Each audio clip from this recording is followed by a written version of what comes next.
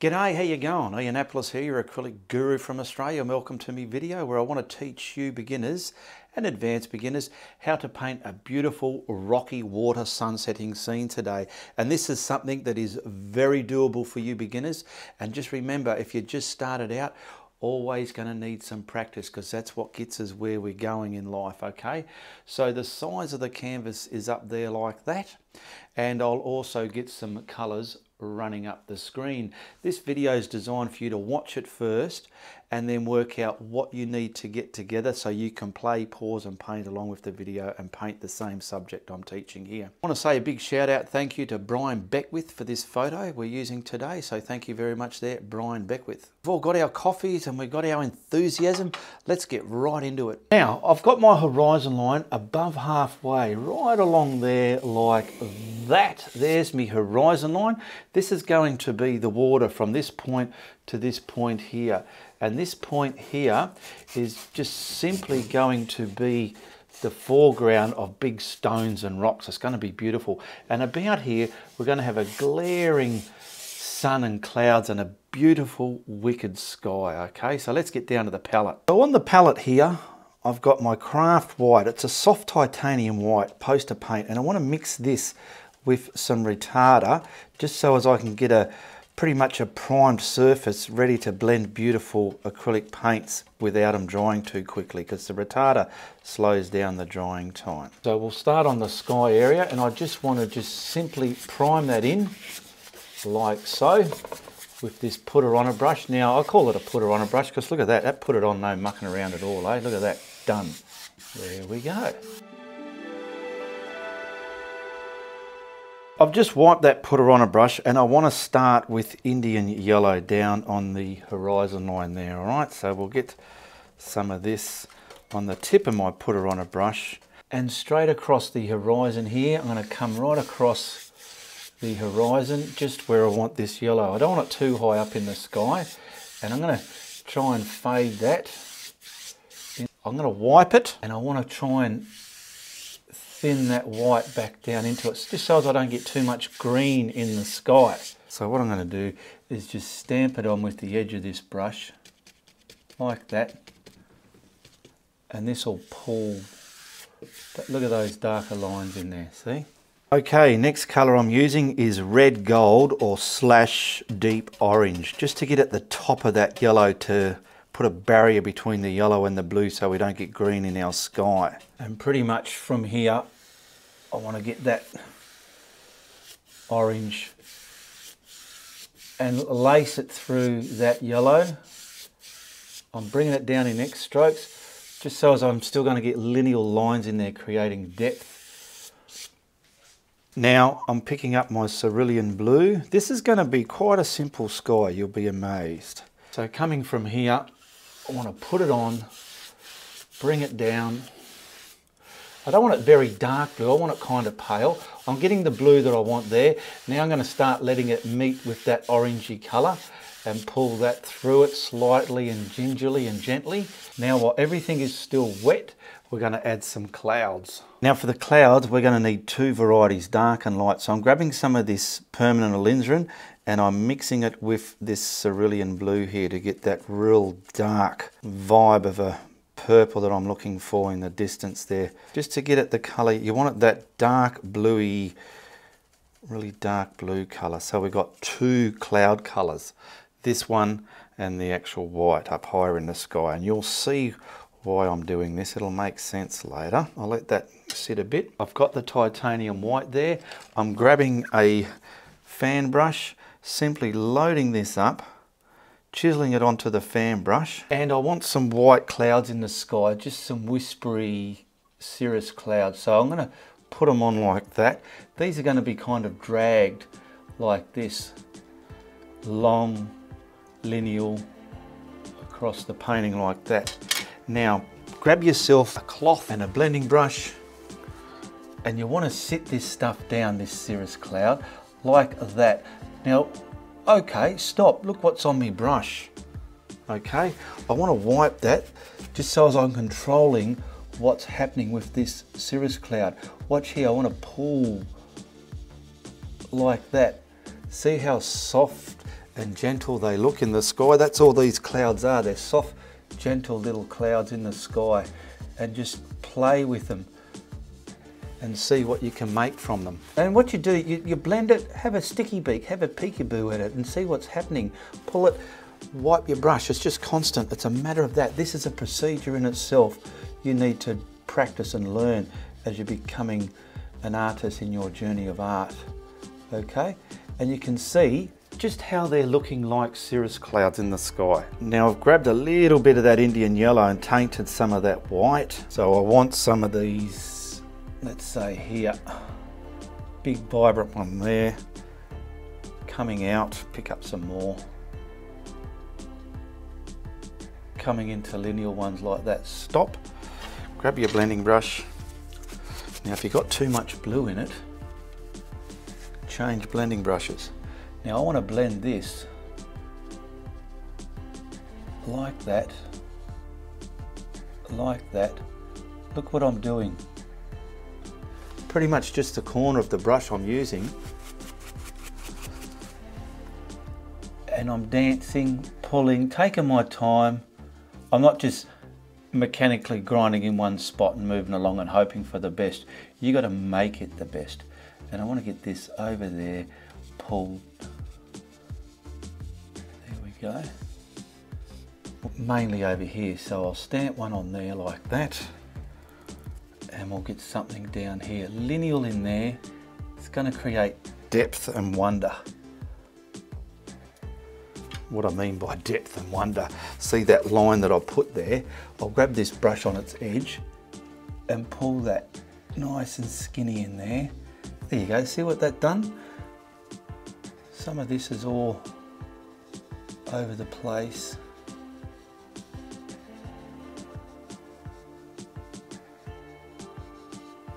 Okay, we are getting, it's a cloud within our sky there. So we're coming out here now. I'm going to go like that.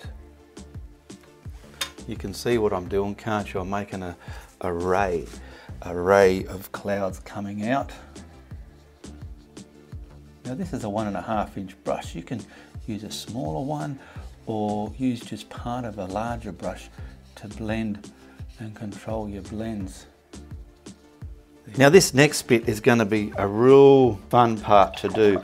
We're going to put a nice white intense bit in the middle of the painting there. So I'm cleaning up my fan brush, hog bristle fan brush, and I'm picking up titanium white again. I don't want any dirty white, and we've got to stamp this on until it gets dirty. Then we don't want to keep stamping it on. So what I'm going to do is put a glare right here.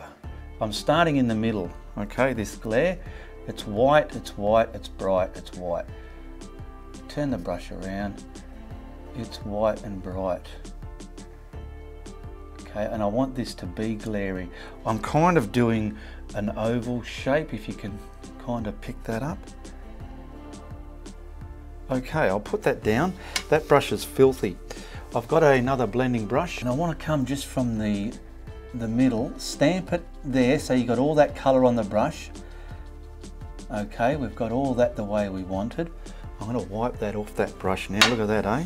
You don't want to put that everywhere. And then we'll come to the edge and soften this out. Okay, we're going to soften our glare up the top there and around this side here.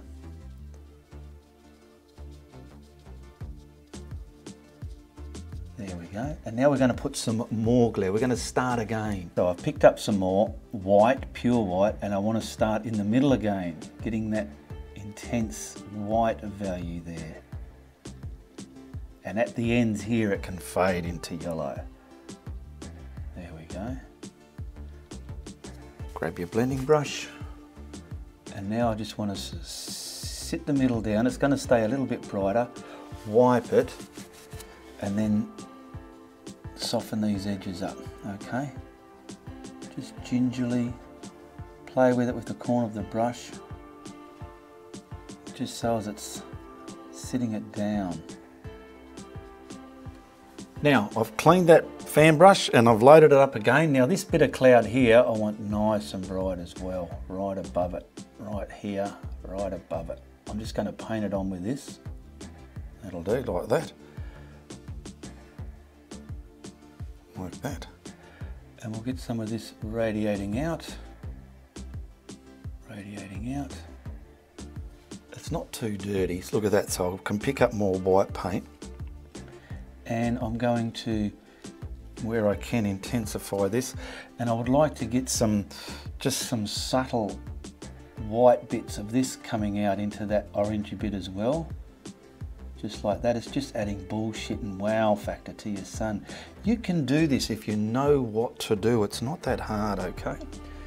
And we can probably, over here if you want, find little bits that might need some yumminess. Just little bits here. Not too much, don't overdo it. It's quite easy to get carried away. There we go, I'm just adding little lighter bits to there, some yumminess. And stop now before you get carried away again. Now this other colour we mixed here, we're going to put this all along the horizon line, okay? Just so you know where my horizon line is, I've gone and put some tape there. So I'll start over here. Is that sticking? And I want to scratch this through to a degree. All right, so the sky is still wet. It's going to come very narrow here underneath the sun. Because these are different clouds now within your setting sky. And I'm doing this because, rubbing it in like this, because the colours that are on there, because it's wet, it's allowing it to not be so bright and loud. And these clouds are pretty much here, and then I'm going to use this little brush that I'm putting it on with just to pretty much blend them into the sky as well. So up there like that, all the way along here, boom, boom, boom, boom, boom, and blend it in like so. Now also what I want to do is grab some, just slightly, well, not too much on your brush, just slightly bits of it coming up here. Now you're not going to ruin it, you're just adding real value to this sky. Bits of it in there like that. It's just adding real value to your sky. We'll bring this up a bit just so as we can fade it. See this paint here, this colour here, it's still rubbery and wet, and it's allowing this colour to smear into it, creating that beautiful whispering effect that you want within your skies. Just blending this up, whatever. And when I take that tape off, it's going to look okay.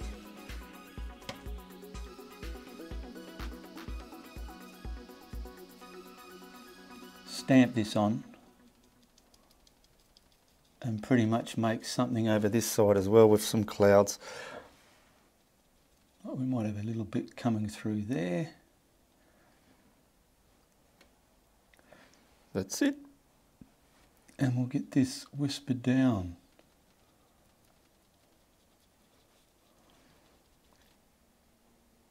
Gingerly tapered down. Totally different to the clouds up the top there. Now I've just scraped the littlest of that red gold / orange on there, because where I just want the littlest band of this just in bits and parts here, just showing the intensity of that sun setting behind these silhouetted clouds. And this is just another real colour value we're adding to the painting. Well, I think I've pretty much finished that sky. I can muck with that till the cows come home, but I want to peel this tape off because we're going to get our water right under here, right against those dark clouds there. So I'm going to give this a bit of a dry just so I can mask that up. All right, I've given this horizon area a bit of a dry just so as we can map in the water bit before we get to the rocks. We're pretty much nearly halfway there, all right? So we're going to use the same craft white with a little bit of retarder, and we're going to put our watercolours on top of that. Okay, so I'm going to grab the putter on a brush. There's not a lot of blending here, so I know this doesn't have as much retarder in it as what the sky colour half did, okay? Get this to the horizon line like so. pushing it on. Now I dried it because I was going to put some masking tape there. So let's put some masking tape there before we get too carried away. So we got our masking tape on there. Now I've got my cerulean blue. I want to grab that, most of it, and make a bit of a grey cerulean blue. So I've got some mid-tone grey, and I'm mixing that to get that grey blue value for the watercolour, okay? And this is going to come right across the water here like that. Bang, bring it down to that bottom area there. Beautiful. Pick up some more if you need it. Some of this darker colour here, I want to pick some of that up, and I want to create some darker bands within me water. So about there, and something about there. Oh, look at that big blob there, eh? There we go, and something maybe there like that. I've got a big ton of paint on there, but that's all right. Now wipe that up the side there like that, and pull that across and waterfy it. See how we just waterfied that, and we got those bands there. Now don't rub them away, otherwise you've got to start all over again. Now we need some glare in the water. I've got 2 bits of white. This first bit of white I want to mix with a bit of the Indian yellow. There we go. Whoa, not too much. And some of this red gold. So we've made that kind of Jaffa colour there. And we just want to stamp this on and waterfy it into the water before we put the actual white. So there's my sun there. Stamping along like this. There's my sun there. I'll come to that dot. That's the point I want to come down to, okay? Coming like a funnel, if anything, just like that. Boom, see what's happening? We could probably put a bit more of a glow there if we want. Now grab a brush and simply waterfy that. So we're going to right across the canvas like that. Sink it down a little bit more because this is just there, it's not heavy. Now I'm grabbing another clean brush with the titanium white, and we're going to sit this on there. Mainly where the intensity of it all is, right out here. Now we don't want to overdo this where we start turning all this into mud. We want it to actually be seen for what it is, okay?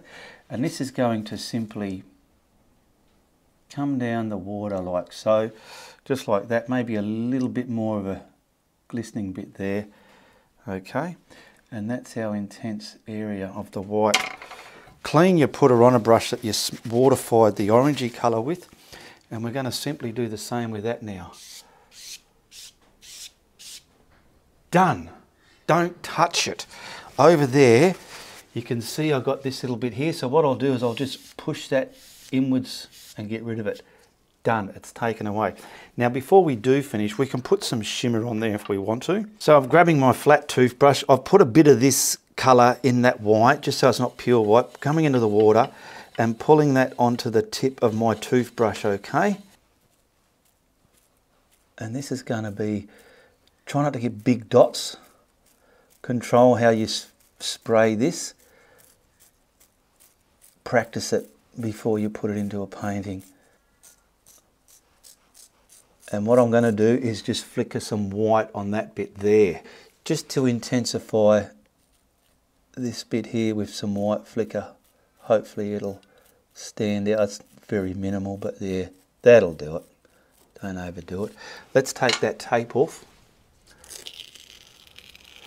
Now see how see this cloud colour? I'm going to fix that back down to the horizon line.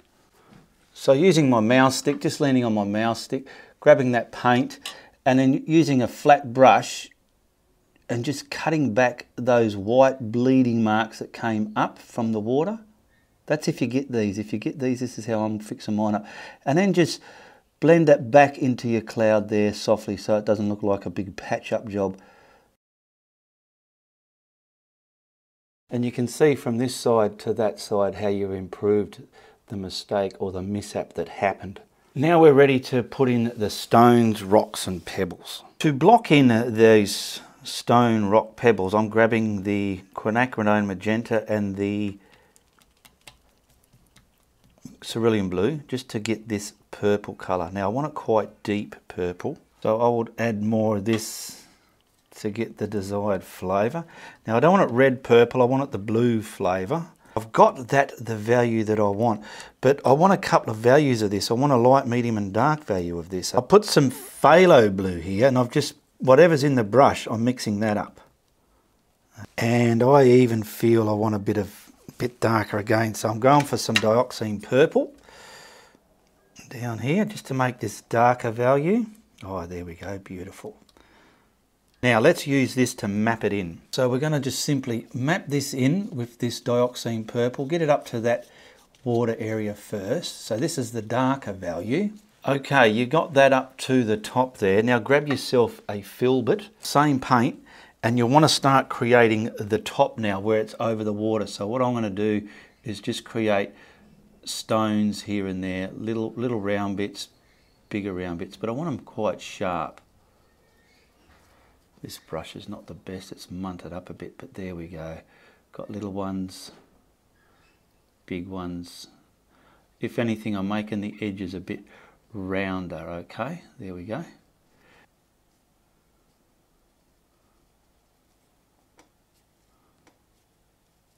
Now I've dried that, that's my darkest colour. I want to start adding the rocks coming from the darker colour and gradually getting to a tone lighter. So this first colour we mixed here, I'm going to use this. See where your rocks are. Don't go leaving a dark edge on the top. You want the dark edge covered with these rocks. Wherever they are. There's little ones, and this is going to create stones, rocks and everything like so in front of each other. This colour here. Can you see what's happening? You don't want a dark colour around the edge. And just make your... I'll use this just to get the top bits manufactured the way I want them. And then I'll go back to that filbert, because that filbert was doing some quite good work down there. So I'll come here in front like that, just covering the dark bits up. It's important because it gives you your painting that value and the vibe that you're looking for. You don't know what you're looking for, but when you see it, you find it. You know what I mean?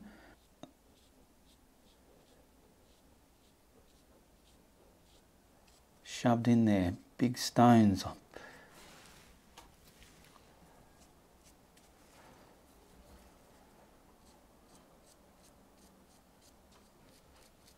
With the highlighted colour that I'm going to put on it, I will create the larger and smaller stones with that.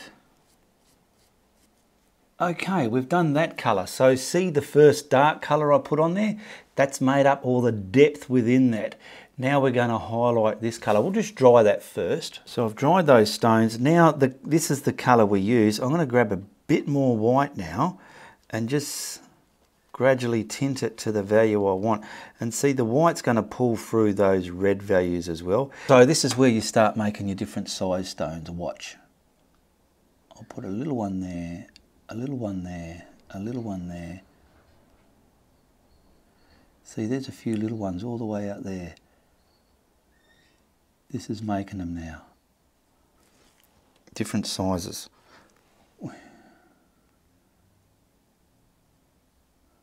Just cover that top dark area. You don't want that dark. You want, that's the light hitting it.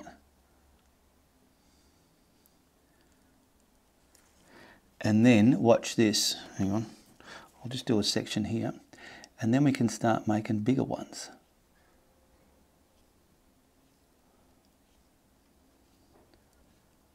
See, we've got, and you can also have lots of little ones within the bigger ones. Let's say like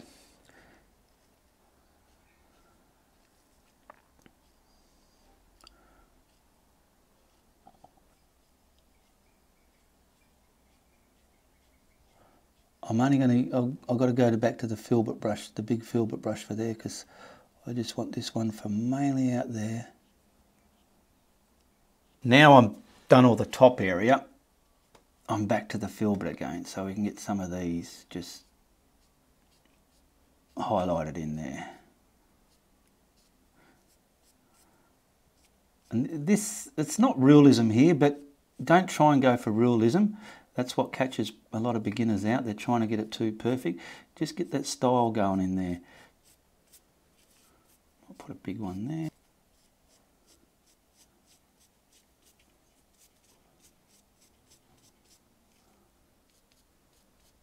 Now I've given that a dry. Now this paint that I'm using, I want to get it a bit more blue. So let's grab a bit more blue in this bit here, just to create different values within there, okay? So we'll mix that up. And periodically, here and there-ish, I want to try and get some blue shade within there as well. Just not everywhere, just sort of, is that the right word? Periodically.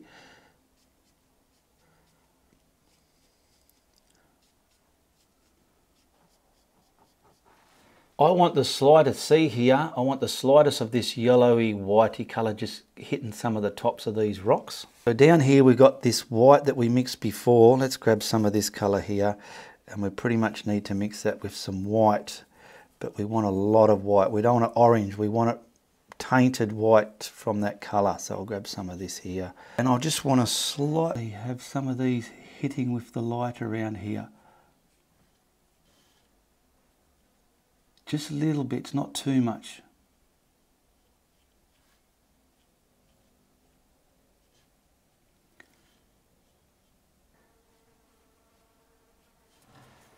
And this side as well. Now grabbing this colour here, I want to grab a bit of white just to tint some of this, and we'll just do our final highlights. So let's get some rocks. I'm finding the left side of the rock and the top. That's what I'm doing on certain rocks. The left side of the rock and the top. See? The left side of the rock and the top. There's another one here, sort of. Let's make a big one there, kind of. Put something here. This one can go beside it. The last thing I want to do, because it's pretty much the one value, I want to put a sense of this way, looking at it kind of way. So I want to get some of this stuff and get it really dark. So this dark colour that we had, let's grab a little bit of dioxine purple and really darken that up there. And we just simply want to darken the bottom front area of these rocks. So say like, let's come, where's a rock here? Here's a rock here, look, boom. This one here. Find your big rocks and come from the bottom and darken some of them up. Here's another one here. This one here can come around there. And just little bits way out in the foreground there. You can have just some little deliberate dark bits out here. See where it's all light? But that's it. Okay, we're pretty much done what we can there. I'll just grab a lighter value of the paint here, just something I can sign the painting, and then we can whack a frame on it. So I want to thank all my subscribers who support my channel. A big shout out and thank you to my patrons who support me every month. If you want to be a patron and get the extras they get behind the scenes and early releases, hit the Patreon link below and become a patron. There we go, we'll whack a frame on that. There you go, that is not too shabby. A stony shored sunset vibe of a painting. You can even put an old dead bit of driftwood sticking up here, whatever you fancy. Like I said, make it your own. But you know what? I know you can do it. And I had fun doing that. Colourful, beautiful, lovely subject there. Be sure to check out my links in the description below. Share, like and subscribe. And if you like what I'm doing, you tell your friends. But if you don't like what I'm doing, you tell everybody, okay? Goodbye, good luck, and good on you.